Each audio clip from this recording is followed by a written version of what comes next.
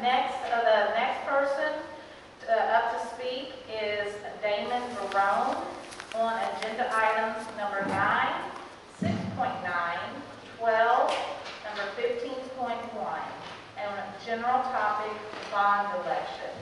You have 5 minutes, and we can... Greetings, Damon Barone, Alief ISD, parent, taxpayer, and alumnus. On Thursday, August 19, 2021, Alief ISD Public Relations Specialist Craig Eichhorn and Alief ISD Athletic Director Scott Moehling utilized 20 minutes of time campaigning for the bond election to Taylor High School parents who showed up to meet Taylor student athletes and club members for the 2021-2022 school year. Promises were made to parents, students, and athletes that Crump Stadium and various athletic departments would receive a makeover if the 2021 bond was passed by receiving favorable votes from the audience and community members. It was also explicitly expressed several times that the bond would be on the upcoming November 2nd, 2021 election ballot, and that the ballot would consist of 4 separate votes for the district's bond agenda.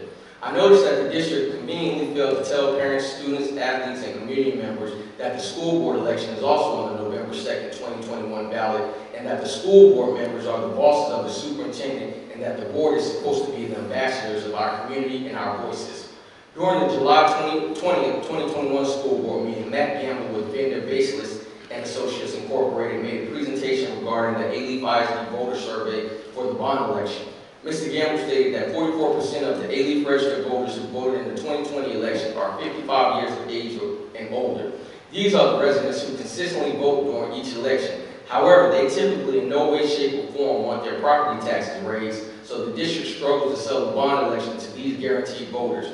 Instead, the district secretly targeted these seasoned voters for their participation in voting for the school board candidates that the district has cherry-picked or nurtured to come onto the school board and do the will of Coach H.D. Chambers and the district administrators instead of being the elected bosses of Coach Chambers. On the other hand, 40% of the registered voters in the 2020 election were 18 to 44 years of age.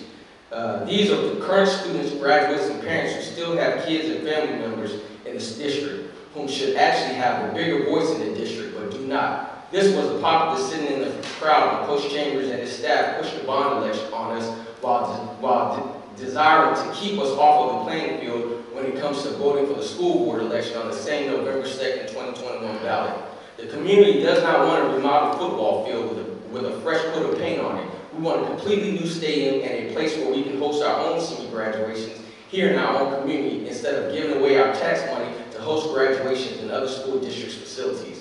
Furthermore, if the district intends on selling commercial ads to companies to advertise on the proposed digital scoreboard, then why do the taxpayers have to pay for the scoreboard twice with our tax money? Let the business ads pay for the scoreboards, not the taxpayers.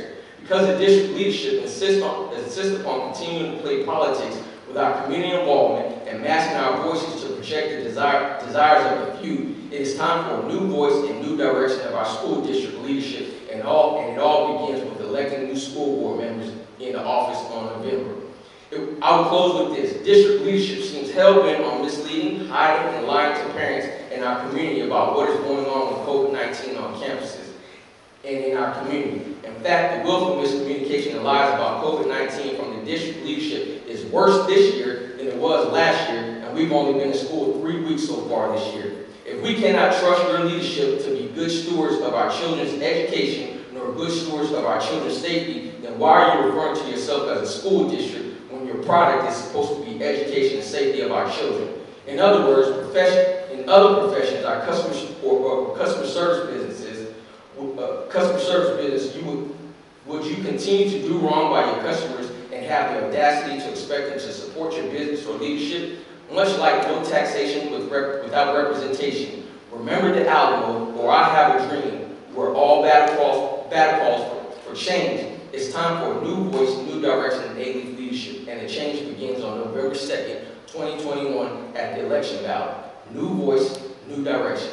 Damon Barone, Alief ISD parent, taxpayer, and alumnus. Thank you. Thank you.